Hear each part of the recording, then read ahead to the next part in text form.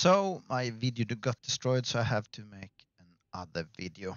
Anyway, in the Cibo mod in X-Plane, they have first of all, they have an option for nose wheel axis. So at the moment I have configured my rudders as on my rudders. So my rudders in the plane is configured to my rudder. And my tiller is configured with the twist grip of my joystick. But you can, first of all, you can choose yaw. Now the tiller goes with the rudder pedals, and the tiller handle is of course steering the nose wheel. You can also choose roll. So now the tiller is moved with the joystick. I don't know what VR is, but let's keep it to on. And let's see what is happening if I move the gear. So you can also see in the cockpit, this is not realistic. You cannot move the tiller handle like this. It is extremely dampened and you have to move it. It's about 5 to 6 kilograms if you pull here, it's like 5-6 kilograms to move the handle, and it goes like this very slowly. If you release it, it will go slowly back like this.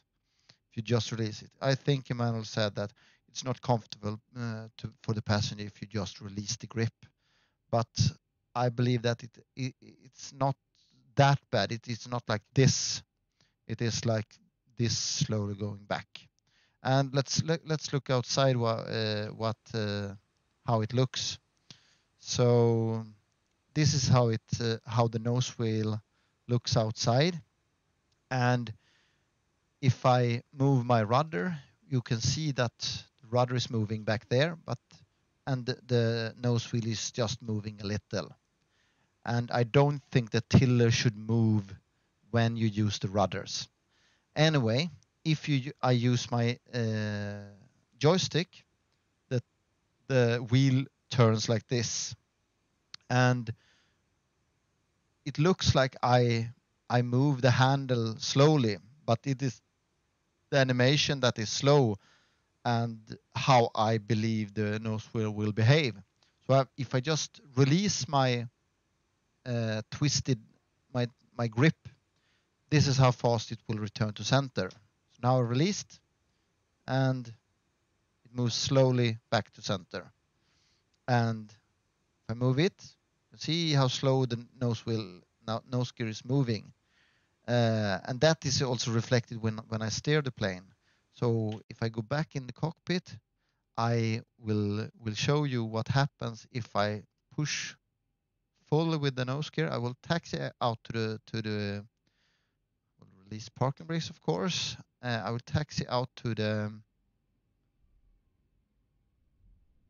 not use this much throttle when you not more than 40%, I've heard. So of course I can also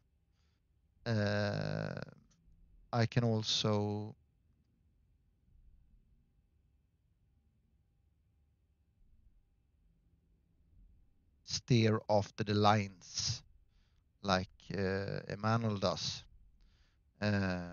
So it was a little fast, 17 knots in a turn. Should not have 70 knots maximum. You should not have that much in a turn. So, but it's just to show what is happening. So now I'm taxing 27 knots, and if I twist everything I can fast and release, this is what happens. Just release. I can also slowly turn into this, and it's very dampened, so it's not much effort to follow this line. It's not much effort to follow this line. And if I have this speed, this 60 ton of inertia in the plane, of course, if I go to the side of the runway and brake a little down to let's say 10 knots, let's say 10 knots. And I twist my grip 10 knots. And I twist my grip fully. The inertia, I have no power. I have idle thrust. Should have had idle thrust, but I didn't have. Let's do it one more time with idle thrust. So, and you see, I try to move the aircraft to the right. I pushed full, but it takes some time for the nose wheel to steer. The mechanics and hydraulics and everything else takes some time to move. So now I have 8 knots, and I will just push it into fully and hold it. And the inertia of the plane get me at least 5. It gets me 180 with 8 knots of speed. I almost get 180. And the thing that doesn't work in PMDG is if you put it in full deflection. It doesn't turn fully. It's like if I put it like this when I put it in full deflection.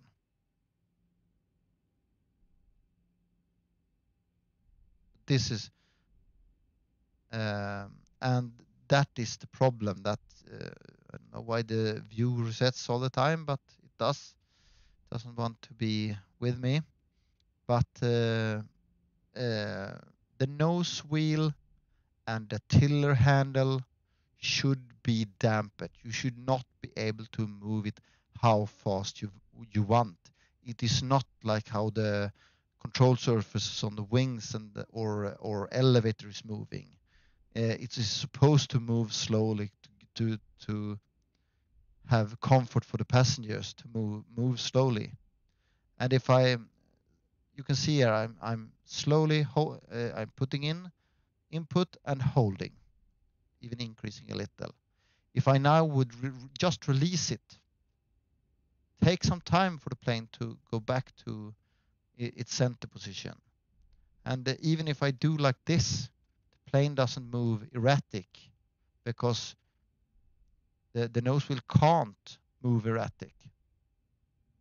No, the nose wheel can't move fast. So even if I do this, then the nose wheel is slowly moving. Okay?